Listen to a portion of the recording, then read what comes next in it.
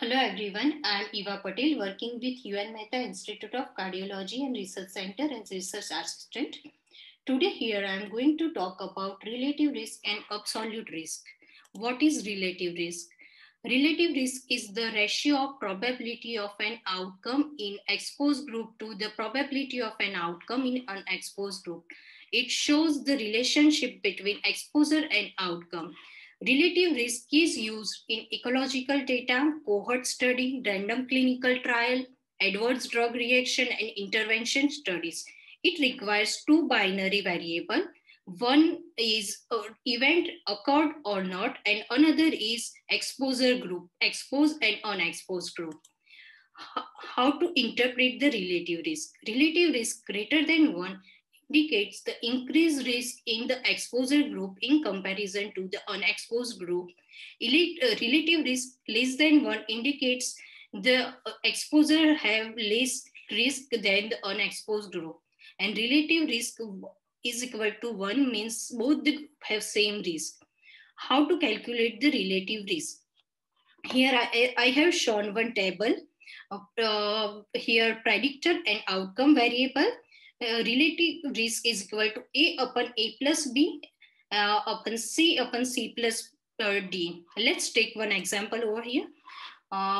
Incidence in exposed group upon incidence in unexposed group.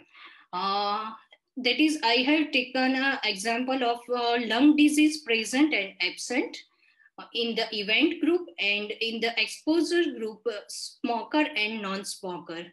So the incidence in the exposed group, that is 800 divided by 1000, so it is 0.8, and incidence in unexposed group, that is 40 divided by 2000, that is 0.02.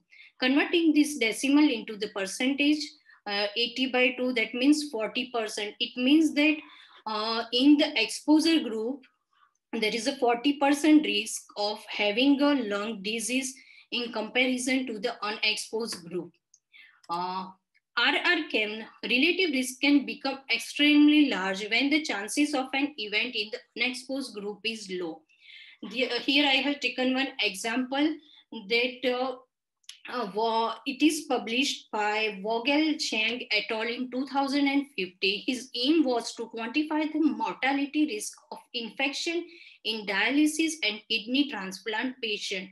In his result, he found 82-fold higher with infection-related mortality in dialysis and kidney transplant patient in comparison to the general population, means unexposed group. And in his study, he found that women aged between 20 to 29 years, the mortality rate ratio was high as 565, meaning that the women in that age category who were treated with dialysis had a 565 times higher risk of dying from infection than women of same age in the general unexposed group. The number is tremendously high. That is due to the occurrence of the death from the infection that is very low in the general population, that is 0.01 per 1,000 patient per year in general population. Most of the time we use the relative risk in the meta-analysis study. There is one drawback, that they do not give a true reflection of how much benefit the individual would derive from the intervention, as they cannot discriminate between small and large treatment effect. They usually tend to overestimate the benefit of intervention, and for that reason, most of the drug company uses relative risk. This drawback can overcome by the absolute risk is that reflects the baseline risk better and that discriminate between small and large treatment groups. Now going to the absolute risk. Okay, what is absolute risk?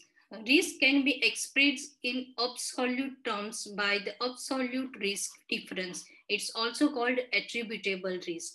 Absolute risk is the number of people experiencing an event in relation to that population at risk.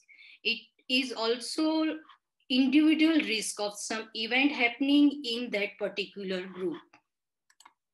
How to calculate absolute risk? That is absolute risk in the exposed group, that is positive event in the exposed group upon total number of cases in the exposed group. And absolute risk in unexposed group, that is same positive event in the unexposed group divided by total number of cases in the unexposed group. Formula to calculate absolute risk difference. Most of the time we shows the absolute risk difference attributable risk. That is subtracting the incidence risk among an unexposed group from the incidence risk among exposed group. That is A upon A plus B minus C upon C plus D. I have taken one example that shows you the difference between the relative risk and the absolute risk. In figure 1 and in figure 2, next slide, in both the figure there are 60 and 60 subjects are present in both the group. The black shows the outcome of interest and white shows the cases didn't have any outcome of interest. Here in the figure 1, there is a lesser number of outcome in comparison to the figure 2. Here the relative risk is 1.67, means 67% relative risk over here, and the cases are outcome is very low. And absolute risk over here is 2%, and it is showing a lesser outcome and the lesser absolute risk over here. In the figure 2, there is a outcome is higher, outcome of interest is higher in comparison to the group figure 1. Here the relative risk is same as in figure 1 and the absolute risk is 24%. So here as the outcome increases, the absolute risk increases and the relative risk is same in both figure 1 and figure 2. So the relative risk sometimes gives us an incomplete data, incomplete result in comparison to the absolute risk that gives us precise result. And that's why most of the drug company uses and shows us relative risk that so and so drug reduces the incidence by 50-60%. But if we count the absolute risk, if we analyze their absolute risk, then it shows the precise data. Thank you.